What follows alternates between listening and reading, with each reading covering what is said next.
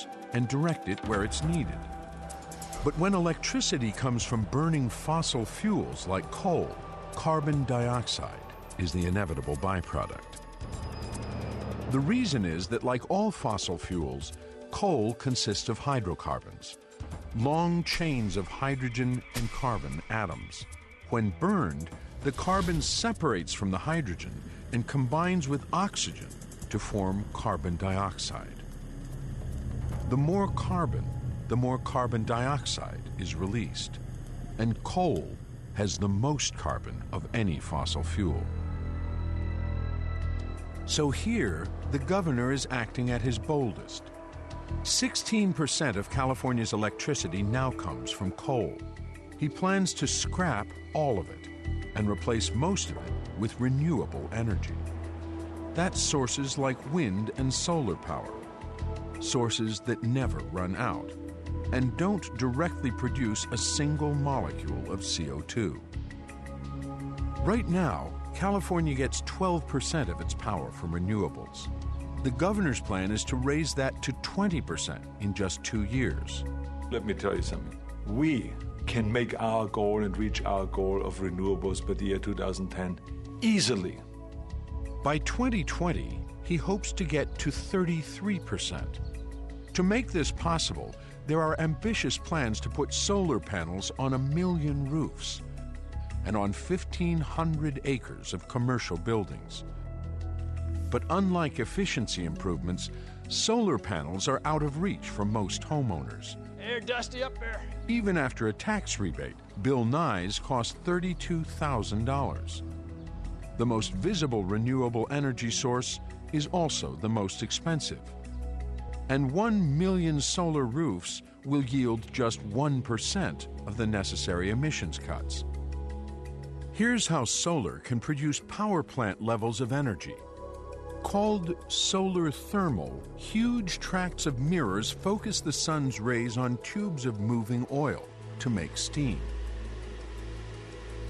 But for solar to be a real player, dozens of plants like this will have to be built in California.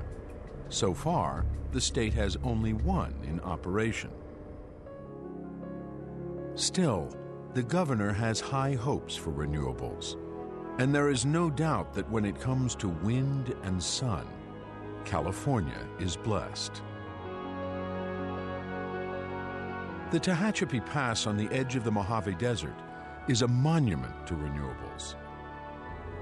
There are over 3,000 wind turbines here, and plans for solar thermal plants are underway. Places like this are just exceptional resources. There's solar power, there's wind power, there's the ability in the space to invest in big projects. What's really remarkable is that these types of places we thought of as high deserts, and in fact, they're a remarkable place and an opportunity to start a clean energy revolution. Wind turbines work by rotating a shaft just behind large blades. The main shaft turns a gearbox, which ratchets up the speed for a generator to produce electricity. The basic rule is the longer the blade, the more power produced. So, much hope is being invested in a new supersized generation of turbines. The technologies have evolved dramatically. The wind turbines being installed now are much larger, much lower cost, higher reliability. What's going on now is a huge rebirth in the industry. In some of the areas, like here, this has become a least cost way to produce power. In the Tehachapi, Oak Creek Energy has installed the first of 1,500 new turbines that could replace the capacity of 9 coal power plants, if certain problems can be solved. The Tehachapi Pass is 80 miles from LA. Long transmission lines are needed to link it to the city, and a lot of people are opposed to them. Plenty of environmentalists that say, we would love you to build plants in the Mojave Desert, but the only thing is when it comes to building the transmission lines to get it on a grid, no. It's this crazy stuff that you have environmental regulations holding up environmental progress. And that's what we are suffering under right now. It took 6 years to get permission to link these new turbines to LA, and the lines aren't even up yet.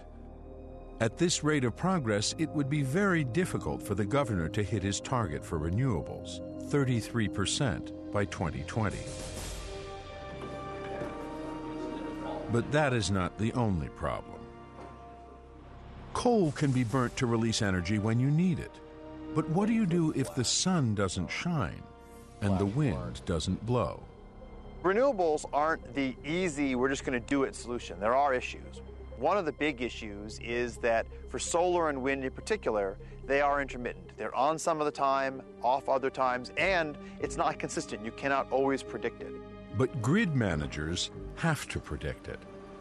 They need power on demand, and when they can't get it, it raises one alarming specter.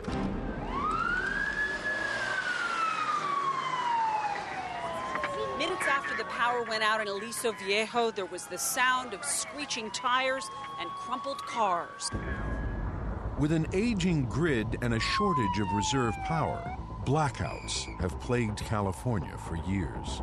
We're talking 10, 20, 30 miles from downtown Los Angeles, possibly, with people without power. We cannot get on our computer, we cannot process prescriptions, we cannot call doctors for refills. To eliminate the risk of blackouts as renewable energy increases beyond 20%, it will be necessary to come up with a cost-effective technology to store power. With renewables, we don't know how to store the energy. If we want to get 20-30% of our electricity generation from variable sources like wind or solar energy, we need to solve the energy storage problem. There is a backup plan. Build new natural gas plants. 45% of the state's electricity comes from natural gas, but natural gas still emits CO2, about half as much as coal.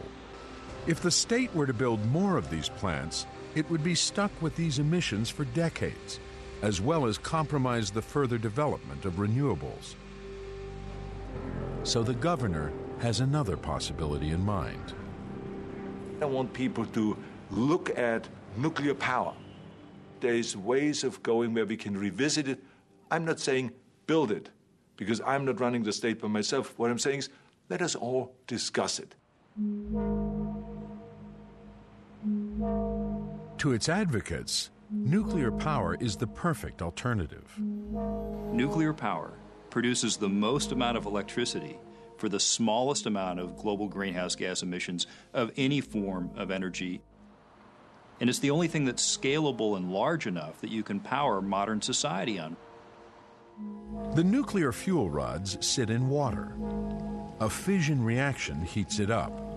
This produces steam, and the steam turns turbines that generate electricity, all without emitting any carbon dioxide. California now has 4 reactors producing 15% of its power, but there's an obstacle to building any more.